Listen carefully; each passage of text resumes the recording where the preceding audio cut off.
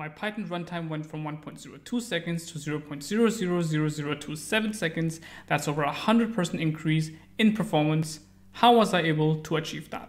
The answer is caching. Caching is a fundamental concept in computer science that's used at multiple abstraction levels. It's actually also used in your hardware inside your CPU.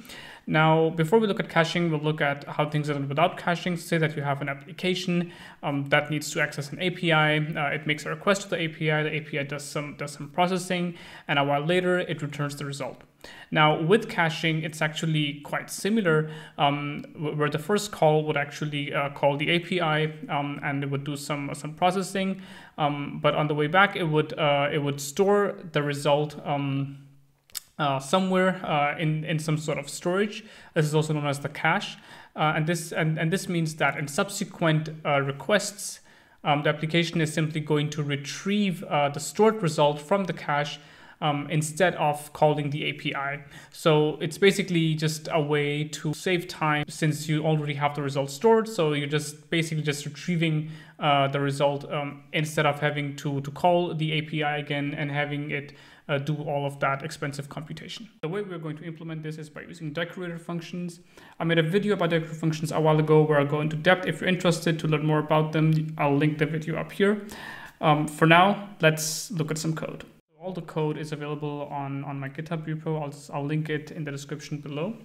For now, I'll just go through, do like a quick overview of the code. So this is just like a very simple API in fastapi, where the idea is that we just have a single endpoint and you give it a location.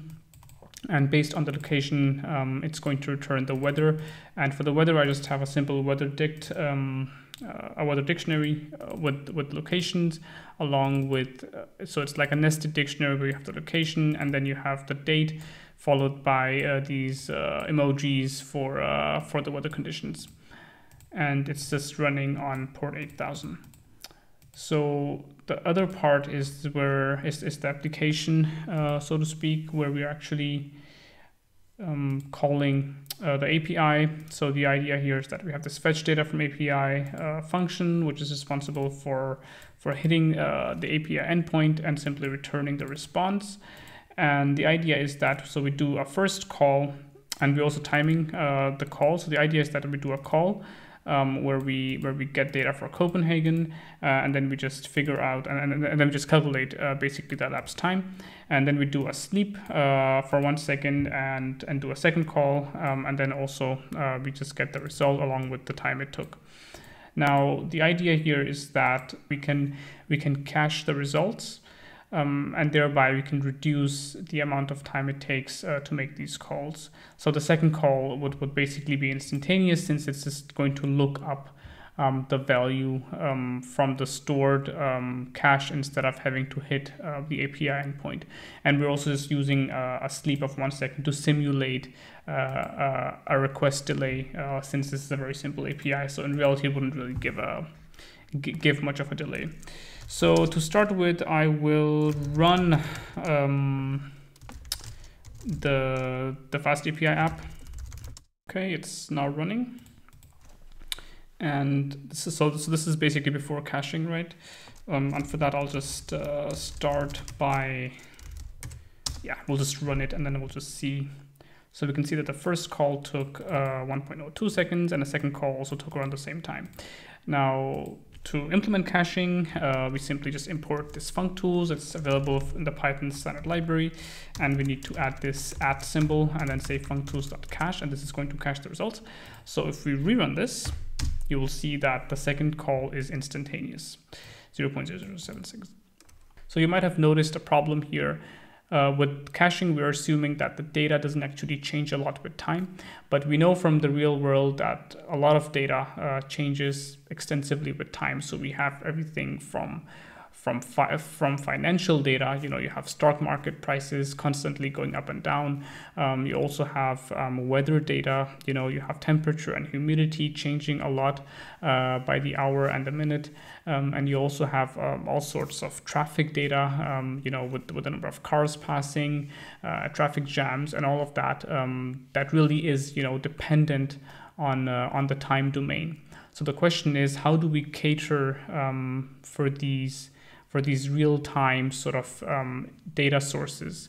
And the answer to that is something called time to live in caching. So the idea is that after a certain amount of time has passed, we reset the cache and we basically ask it to update with new information. And the way we do this in Python is we use a library called cachetools. I already have it installed, but you can install it with pip. I'll also link it in the description. So I've just made some changes in the code to simulate the passing of time. So the idea is that after the first call is done, we wait like a couple of more seconds. So we wait 3 seconds before doing the second call. And the idea is that we want the first call to be done on like a particular date, let's say today, and we want the second call to be done the next day. And so for that, we just have like this variable called calls in the API. And then if it's the first call, we just set the date to today. And if it's the second call, then we set the date to tomorrow. So in this way, we're basically simulating the passing of a day.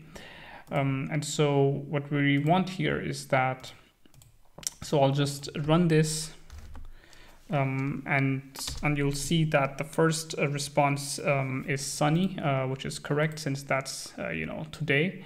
And you'll see that the second one is actually also returning sunny, which is wrong since we wanted to return the rainy forecast.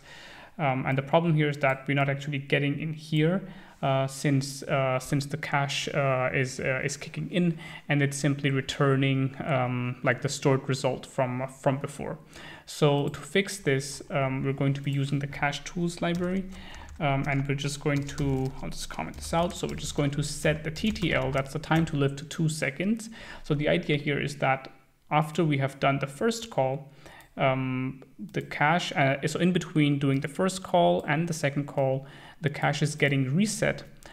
So with time, it's getting reset. And then the next day, it's going to fetch the new data from the API instead of using the old, stale data. So the idea is that it's actually going to go into this else statement here, and it's going to return rainy as the forecast. So I'll just run this to confirm it. And you also notice that it takes actually, just let it run.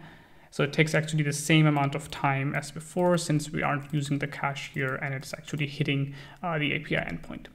Thank you so much for watching. I hope you learned something new in this video.